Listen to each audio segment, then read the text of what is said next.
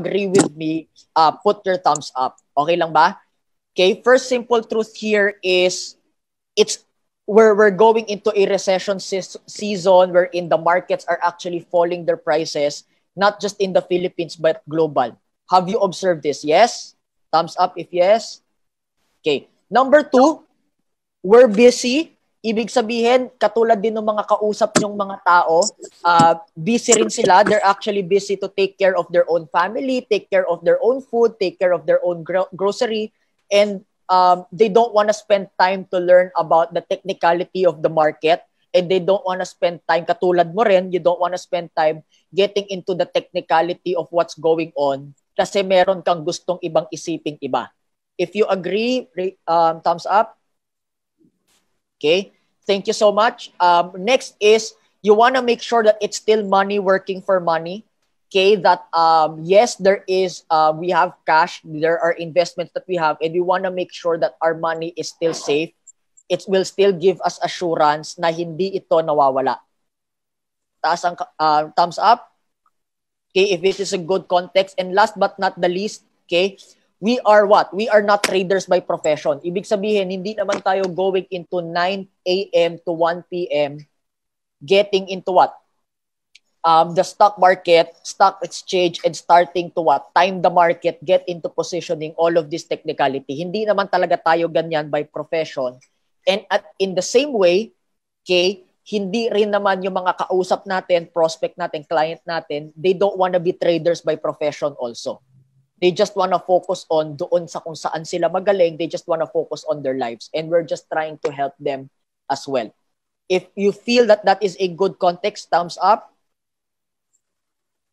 Therefore, no, I guess nakikita nyo to sa screen. But therefore, what I'd like to share with you, ano ba yung sikreto ni Warren Buffett? Okay? This is what we call value investing. Now, before we go into ano ba yung value investing, I'd like to share with you a video that will best summarize, okay, ano ba yung value investing into layman's term at ano ba yung value investing into something na pwede nating pagkuhanan ng explanation, ng response, so that now we can get assurance that through this method, through this secret of Warren Buffett, through this strategy, all our money and all our clients' money is into good hands. Are you open to see this video? Thumbs up. All right. So watch this screen, please. So I'm just, as I play with you this video, Leo, okay? Leo, can you help me with this, with this video? Yes. I'm gonna play this on Keynote or in QuickTime. Share screen. Share QuickTime. Okay, share screen.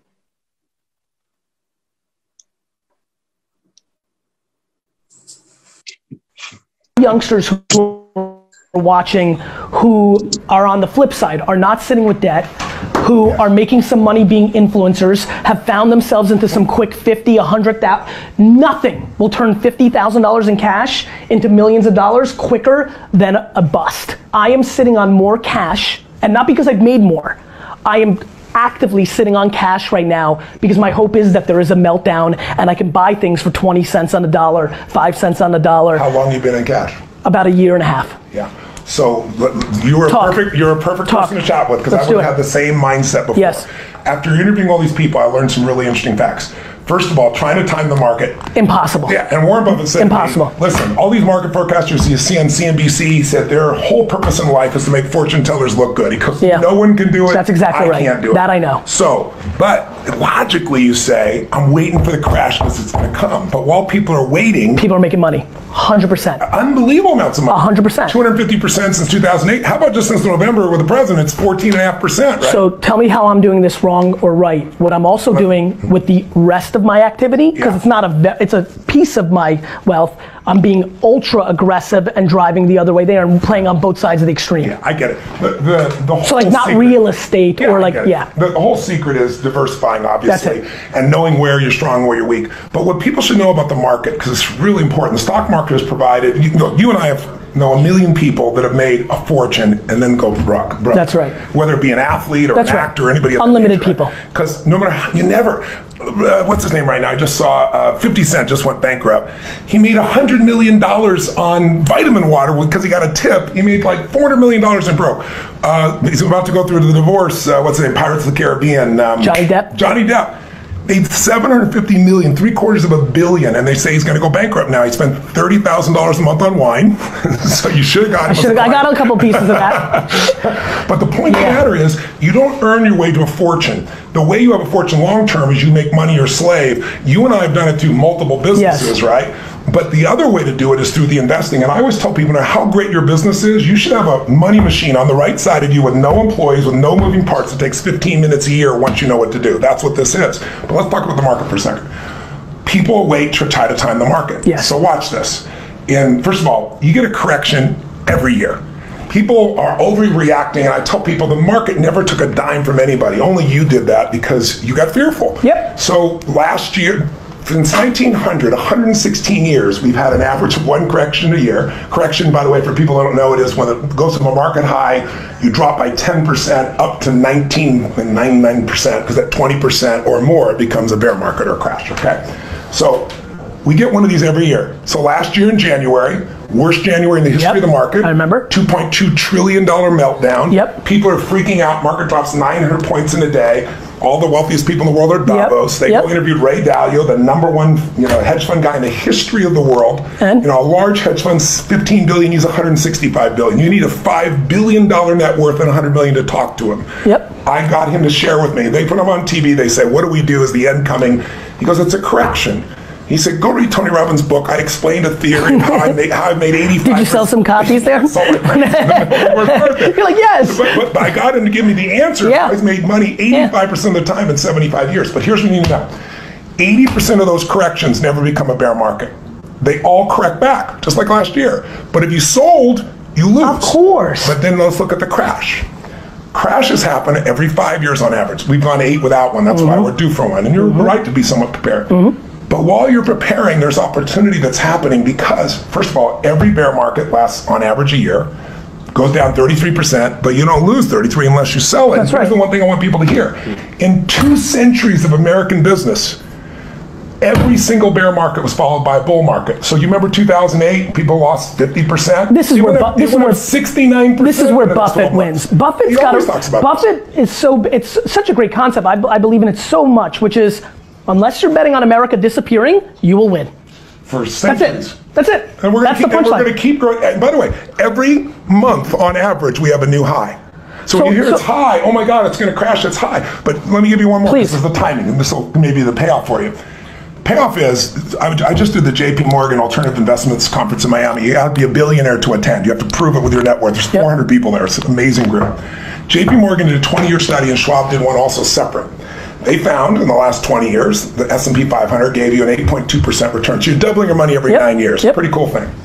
But what they found was, if you were out of the market on the 10 best trading days in 20 years, instead of 8.2, you got 4.5, almost half as much money. If you miss the top 20 days, trading days in 20 years, 1 day a year, you're doing what you're doing, trying to be the right timing, you got a 2% return. You might as well bet bonds. If you miss the top 30 days, you lose money. Makes a ton of sense. In 20 years. Makes sense. So the most difficult, the dumbest thing you can do is be out of the market, not you. No, I get it. I'm plenty in the market. Plenty in the market. Because I believe in it. And then also being prepared. So Tony, listen, first of all, one of my favorite things about you from afar, we get to hang once in a blue moon, random calls here and there, but from afar, you know what I love about you? You fucking hustle. Like, I feel like the book came out today, you're freaking everywhere, doing your thing, that's what you're good at. We have a very large audience you're good. I know you're good at what you're doing, but here we have a real awesome opportunity because I think we're going to go deep in a narrow field. Yeah. So the majority of these people, I don't think are looking at the stock market. I even look at the characters here. Yes, the way the way they're thinking about the stock market, so different.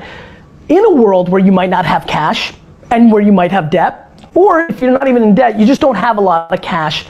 Talk to me about somebody sitting with $10,000, which, by the way, for a high percentage of this is still a ton. Correct. But is there anything that, if they have $1,500. Should they be out of the market? Like, what are they, like, I know we're going very, very, very micro here, yes. but I actually want to bring value. My payoff is actually bringing value to everybody watching. Go ahead. I give an example in the book here. And I'm going to take a phone call. Get ready for phone calls. Chris, you ready? Yeah. All right. So, forget just the $10,000. What matters is the system you put in place. The shit you do randomly every now and then because you got money is not going to help you much, right? Especially if it's a fucking fat whip or a watch. Yes. I don't even want to start. So the number one the most important financial decision for everyone watching, everyone in this room, really, we all know, you got to become an owner instead of somebody that is constantly, utilizing products. In other words, if you have an iPhone and you don't own Apple, what's wrong? You're a consumer, you're not an owner. You got to become an owner. How do you do it? Every person in this room has got, regardless of whether you think you have the money or not, to make the most important financial decision, which says to be an owner, I have to take a percentage of my income, and no matter what, off the top, automate it so I don't see it, put that in an investment account. Now, what's the number?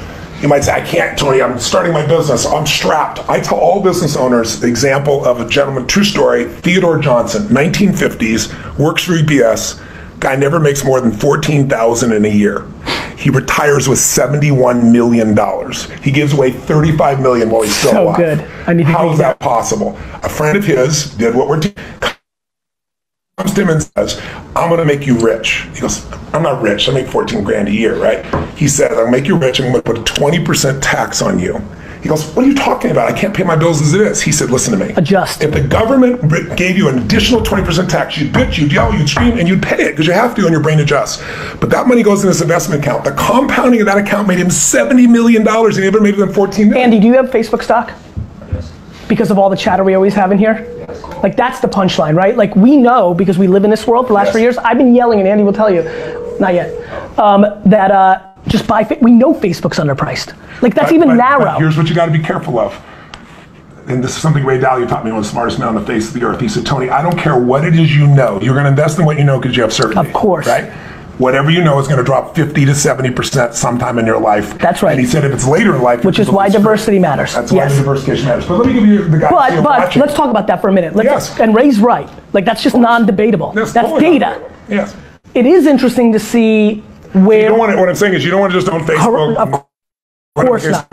You've got to have across the board. Of course. Because you say, I want to have the best one. I want to have Facebook. There is an interesting debate that if you're actually knowledgeable about a sector, yes, and you're only putting $2,000 to $4,000 a year to work, that's an interesting debate. It's an interesting and by the way, Netflix and Amazon, when you're this young, you can also be more heavily oriented stocks. You can take more losses because you have more time. But think of it this way. Just go back to compounding as a simple example. Guy in here, I talk about the book, 19 years old, dad convinces him to save $300 a month, $4,000 a year. So it's within the range of anybody here you're talking about, right? Guy starts at 19, stops doing it at 28. He only puts in 35 grand. He puts it in the market. And the market's grown 10% over 30 years, but let's use 8% to be more conservative. Last 20 years has been more 8%. At 8%, that'll grow to $941,000 without another dime. He'll have $1 million off of $50,000. You're preaching. But on the other hand, his best friend waits till he's 29. He does the same thing, but he has to keep investing to 65. He puts in almost 180 grand. He doesn't get the $1 million. Yeah, the math is the math. You got to get in. All right.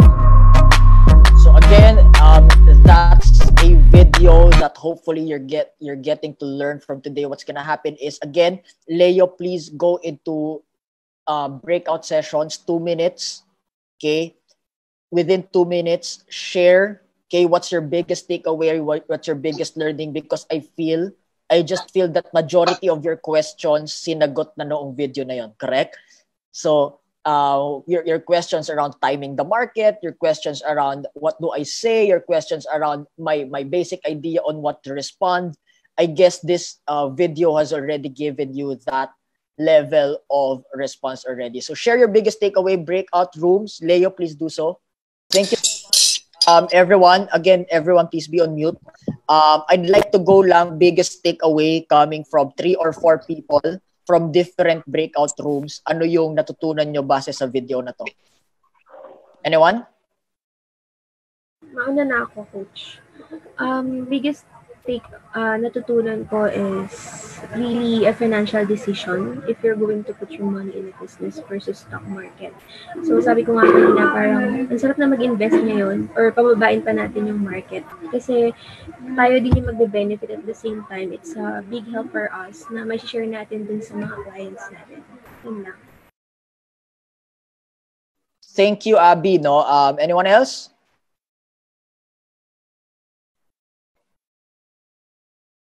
Ako Migs. Yes, Pao. Yes, ayun, kung bumaba man yung market, tataas din yan eh. You just have to wait for it to recover. Na kapag na-recover naman yan, as long as hindi mo wini-withdraw yung pera mo ng mababa, paper loss lang yon. So, hindi ka pa rin malulugi. And investment is long term. So, hindi mo yan withdrawin, kakalimutan mo yan for how many years. And eventually, kung nagkaroon man ng recession, it will go up. So, there's nothing to worry about. Thank you, Paulo. Salamat. Anyone else? Me, Ako, bro. Rach. O sige, si Rach muna and then si Jo Marie after. Rach. Ako yung biggest learning ko dito is a crash in the market is always expected. What's important is regardless kung mataas or mababa yung market, it's the habit of investing and saving and preparing kasi we know that a drought is gonna happen.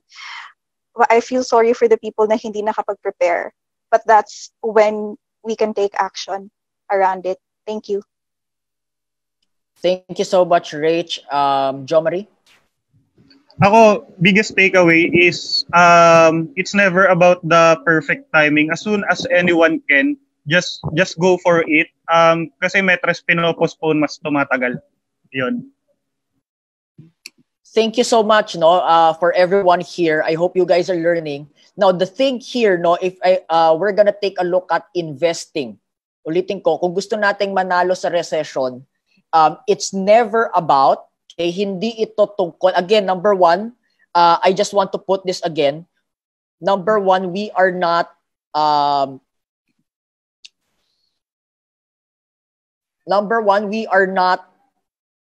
traders by profession, okay, which means the question here is knowing we're busy, knowing it's recession season, this video allows us to understand na if we're not traders by profession, how can we still go into the market? How can we not worry?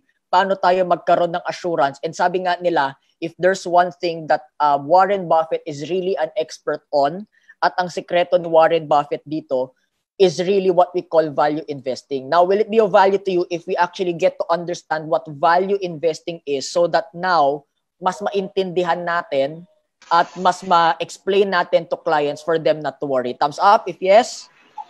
Okay? Yeah. Value investing is from the word, okay, value. Ibig sabihin, ang tinitingnan natin dito is yung value nung kumpanya. Okay, because we know that stock market, okay, that we're investing in the, especially for us, Philippine Stock Exchange, okay, we're investing on the top company, on the companies in the Philippines, and we're looking at it. Value investing is looking at the value, not the price. Now, ano yung price? Ito yung nakikita natin every day. Ito yung tumataas, ito yung bumababa, ito yung nire-report sa Bloomberg, ito yung nire-report sa PSEI, okay? But it does not determine the value. Are you guys with me? Okay. So, ibig sabihin, value is company dependent. Ulitin ko, ang value is depende sa kumpanya at wala atong pakialam doon sa price. Okay. Number two, okay, ang tinitignan sa value investing is the profile of the company. Okay. Thumbs up if you're with me. Okay. Number three, we're looking on the news whether ano ba yung ang tinitingnan dito sa news, hindi yung charts, hindi yung mga linya-linya. Ang tinitingnan dito is ano ba yung ginagawa ng kumpanya to actually, number one, serve more people. Number two, help more people. Number three, make it more convenient for people. Can I share with you why? Thumbs up if yes.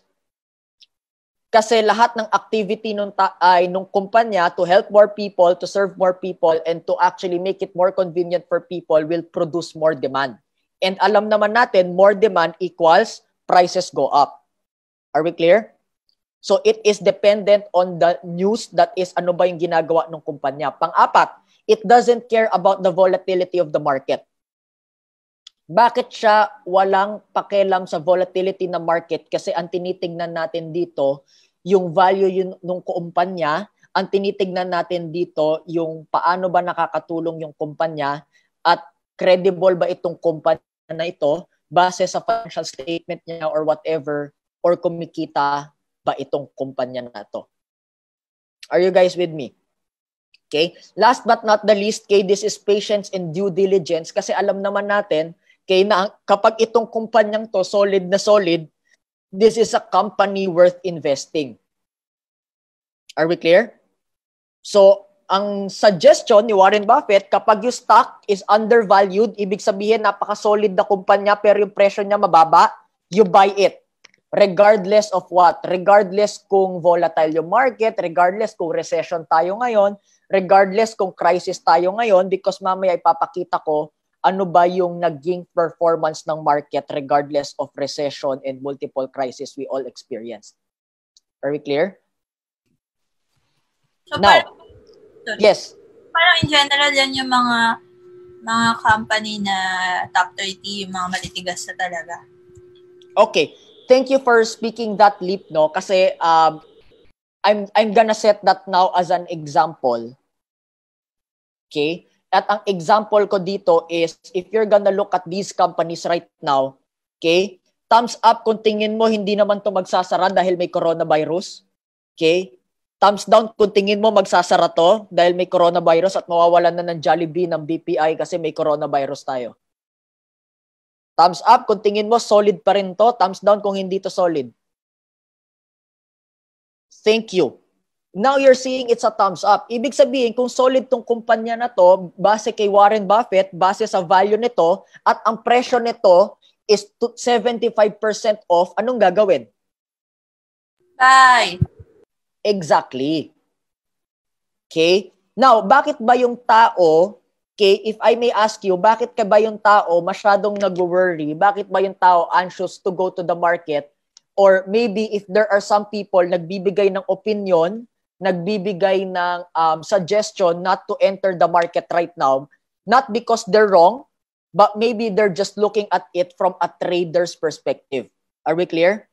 Maybe they're just looking at it from a trader's perspective, which is what we call price investing. Ano yung price investing? You're just looking into price positioning. Lagi mo chine-check yung market, every day tinitignan mo yung chart, tinitignan mo yung analysis, tinitignan mo yung market kasi pumoposition ka, which is buy at a low, sell at a high, okay, the fastest time possible. Ulitin ko, the fastest time possible, you're actually getting position. Number two, hindi mo naman tinitignan yung financial statement at plano ng kumpanya. Ang tinitignan mo lang dito is yung mga moving average. Si Coach Elmer, alam yan, no? Yung mga technicality ng stock market, no? Yung mga moving average, yung mga analysis, kung saan magde-determine if we're on a bull market or bear market. Okay? Ang tinitignan mo dito, yung chart, at ang tinitignan mo dito, ang key focus mo dito is yung paggalaw whether we are on an upside trend or a low side trend. Now, why am I sharing this with you? Sabi dun sa mga traders or yung mga nagpa-price invest, they buy if the market starts the bull run, they sell if the market starts to go bearish, which means hinihintay nila kapag sobrang down na yung market, doon sila bumibili, tapos kapag sobrang up ng market, doon sila, ay kapag pababa na yung market, doon sila nagbebenta. Now, if I may ask you, will that cost time? Thumbs up if yes. Will that cost effort and energy? Thumbs up if yes. Ibig sabihin, wala namang masama dyan, wala namang mali dyan, tama naman yan talaga at kikita ka naman din talaga. But my only question is, are you a trader? Is that something that you're doing as a profession? Or you're just wanting to have a system in place wherein it's money working for money, wherein you're busy, you do whatever you want to do, you go to the grocery, and let your money work for you? What are you, a trader or you have some other work in some other work? Investor. Investor.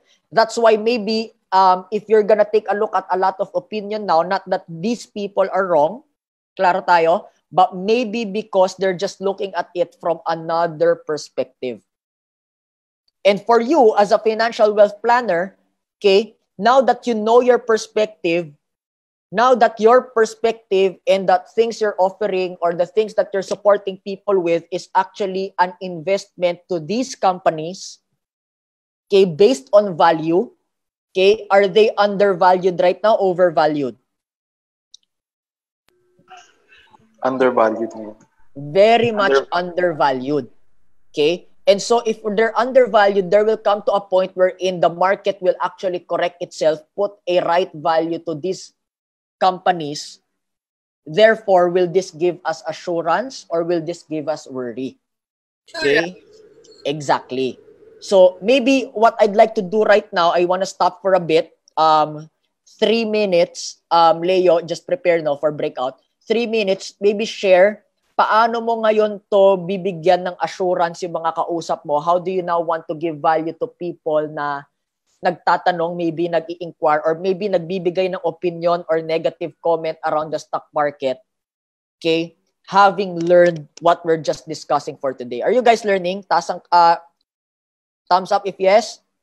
All right. If you're learning, okay, share to your small group. Breakout session, 3 minutes, ready, begin. Thank you so much, everyone, for that. Again, 2 or 3 people. Hopefully, yung mga hindi pa nag-share, they will share, no? 2 or 3 people, what's your biggest takeaway for today? Based from our recent discussion. Anyone?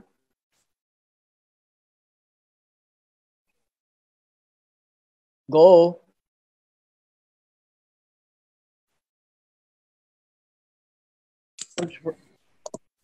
For me, Ayan. the value investing is really a perfect or magandang approach in terms of investing. It should be the long-term view.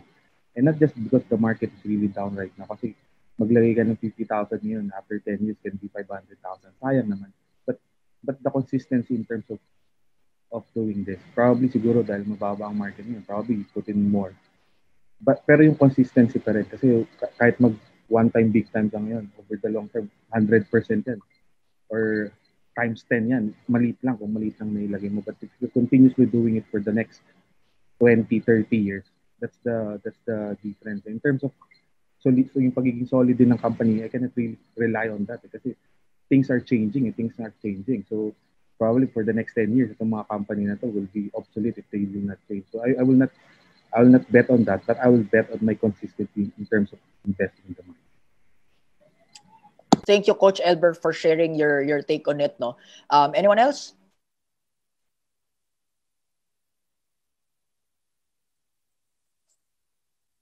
What have you been learning from this? Hey, Coach, ako. Go, Dre. Sa amin, Coach, yung naging biggest learning namin, of course, aware naman kami dun sa context ng trading saka investing, no? However, for me, ang ganda netong terminology nito ng value and price investing, making it simpler for people to understand and explain it to them in a layman's term. Yung pinaka-value talaga, ano ba talaga yung goal mo na talaga kasi nila? Is it trading ba talaga or is it really about investing for a long term? So this will simplify everything. So thank you very much for this, Coach.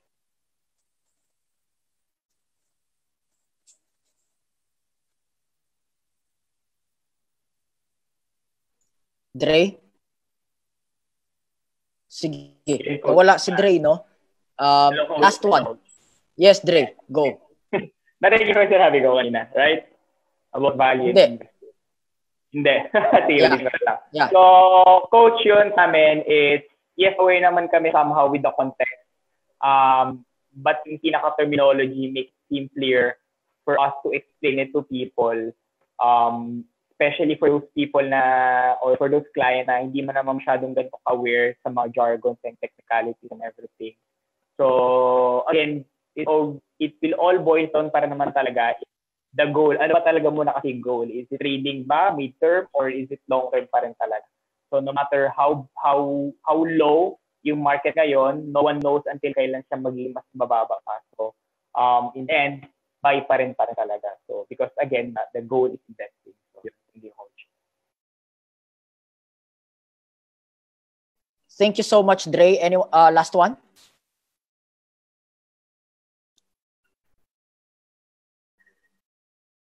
JV, what do you think?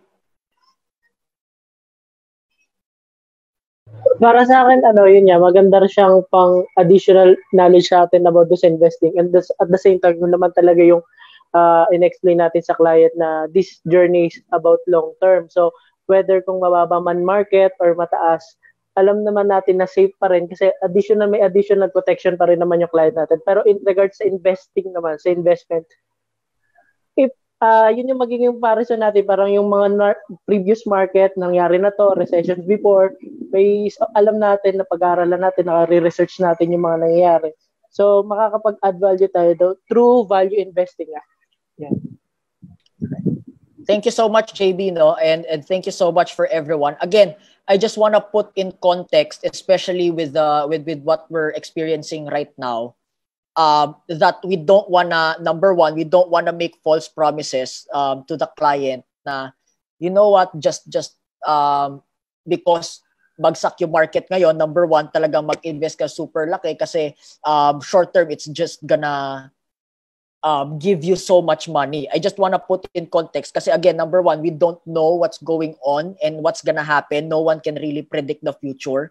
But the only certainty we have here is that through this strategy, through this method, maybe another tool, okay, na pwede nating gamitin, another tool na pwede nating i-discuss with your clients. But through this strategy, it is somewhat safer. Okay, may not give us, 40, 50%, but at least it's somewhat growing our money bigger than the bank. No, so later on, we will discuss this up to what now. So the question here is, ano ba yung proof mo dyan, Migs, no? Paano ba natin gagawin yung, how do we now do value investing? Ano ba yung key steps around value investing? And I just want to share it with you right now. The key, according to Warren Buffett, okay, and according to ito nga kay Tony Robbins, around value investing is this one. Oops, wala. This one, patience and consistency. Okay? Ibig sabihin, I love what Coach Elmer said. What we can simply depend on is our patience. Okay? Patience, because if we're investing in the market consistently, tuloy-tuloy, hindi lang one time. Okay, but actually, we're being consistent. We're putting a system. We're putting a structure around our money, working for money.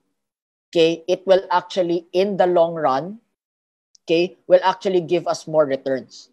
Okay, again, ang sabi nga ni Tony Robbins, if we withdraw right now, to the losses that we incur, yung paper loss natin nagiging actualized loss. But if we actually just wait, hold for it, and wait for the market to come back, okay, then wala tayong actual loss. We will just come back with regards to whatever price or whatever value of money we invested right now in the market. Are we clear? Thumbs up if yes. All right, perfect. So, anong proof ko dito? I did some research and I just want to share it with you now. This research is, again, time and consistency from 1998 to 2019. Ulitin ko, 1998 to 2019 PSEI, okay, which means it has withstand all crises, the global financial crisis, the Asian financial crisis, the crisis of 2001. Okay, and if you're gonna look at this image right now, you will see, okay, that within the past, if you invest your market consistently, okay, it will actually give you around, okay, 1, 3, okay, even 12, 19% per year on average. Okay? This is on average on a yearly basis because we've been what? Consistent and we've been patient. Now, how does this work? One of the things that I personally believe in, you may believe in it as well, okay, if you're like me that I'm busy, if you're like me na ayaw nang isipin yung mga chart, pero kung gusto nyo rin naman, okay lang din naman. No? That's actually a way for you to maximize returns. Okay? But if you're like me, that it's okay for you not to maximize returns, you just want to have a consistent growth of money that is bigger than the bank, that is bigger than a savings account. not really the bank kasi may UITF sila, but that is bigger than a savings account or a deposit account or a time deposit or a money market fund, okay?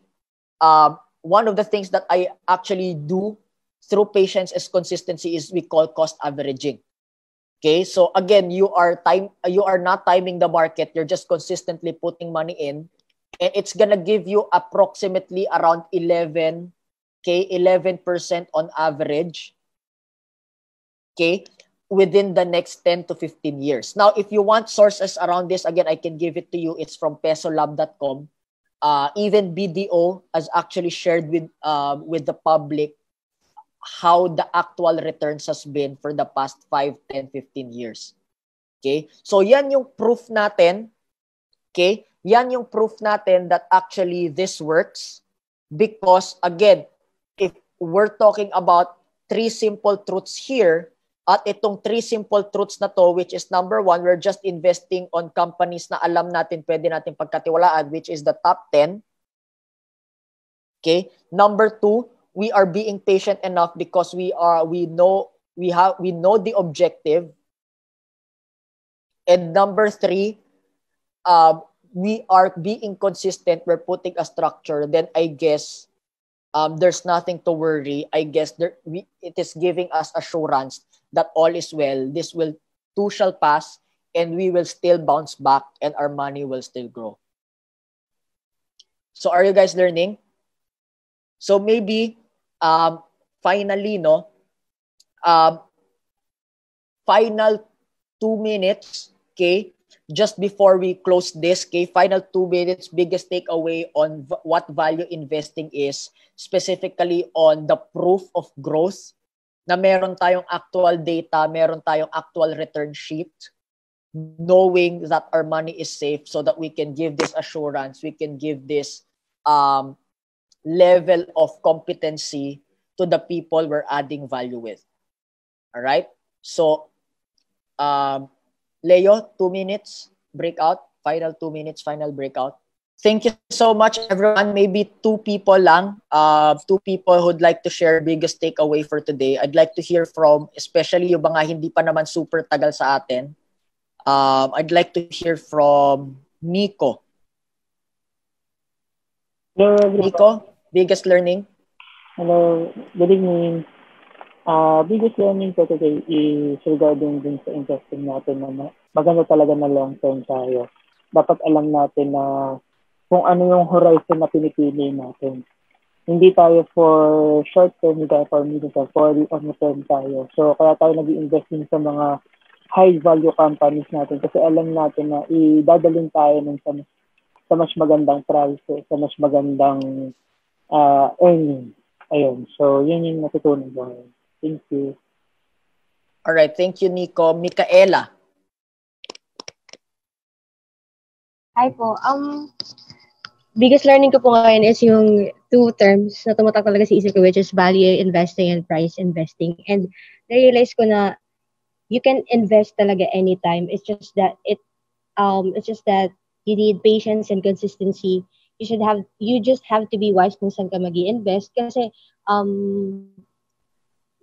part na talaga ng market yung pagbaba and pagtaas. So you just have to be wise on where to invest and how.